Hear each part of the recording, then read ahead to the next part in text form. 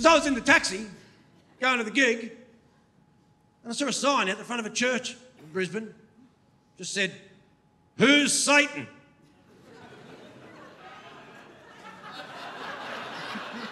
Oh, I just thought, if you don't fucking know, he's the other guy. Yeah. Laurel, Hardy, Batman, Robin, God. It's the other fucking guy. If it said, "Who's Frank?" that would be quite the theosophical conundrum right there. Who the fuck is Frank? I read the Bible. Mary, Joseph, Gandalf, R2-D2 and Chuck Norris. Who the fuck is Frank? See, I'm not religious, but I'm not an atheist. Because atheists, they seem to get upset with people who think God is real. They get very upset about it, whereas I don't give a fuck. I know blokes who think the wrestling's real, so whether or not you think God is real, who gives a fuck?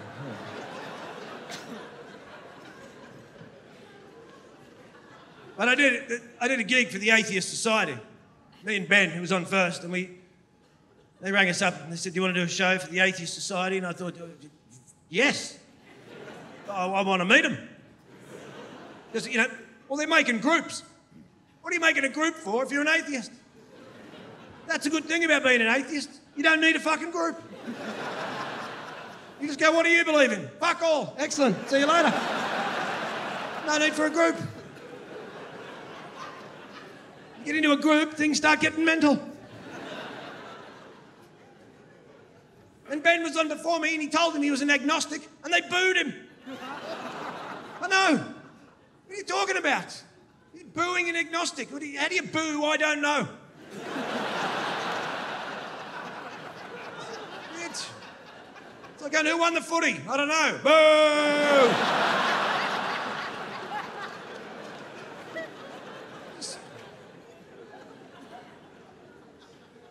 The atheists, I don't trust them.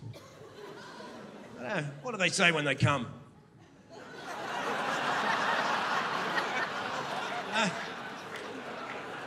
Zoo science.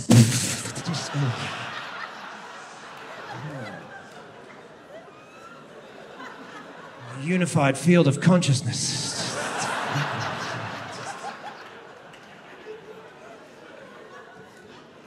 Which is more Buddhism cross physics, but either way, God is sexier. Christ, he was sexy, wasn't he? He was ripped.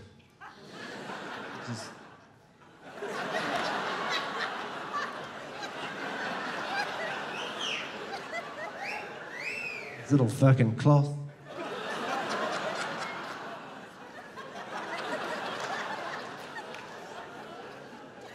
Well, Buddha, he never done a sit-up in his life, that fat cunt, did he?